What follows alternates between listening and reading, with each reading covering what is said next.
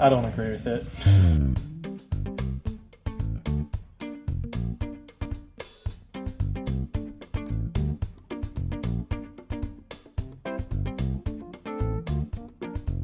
The headphone policy seems pretty simple to me. I think just being respectful of everyone around you is probably the main focus on headphones on campus.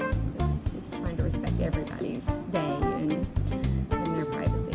I really don't approve of the headphone policy. It's just kind of annoying. I mean, I don't see the point of it. It's my honest opinion.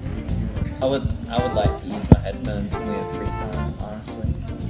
Okay, I think the headphone policy is a great policy because people need to be aware of their surroundings and people bump into each other and don't know what's going on around them. So we need to be aware of our surroundings. So I really believe it's a great policy.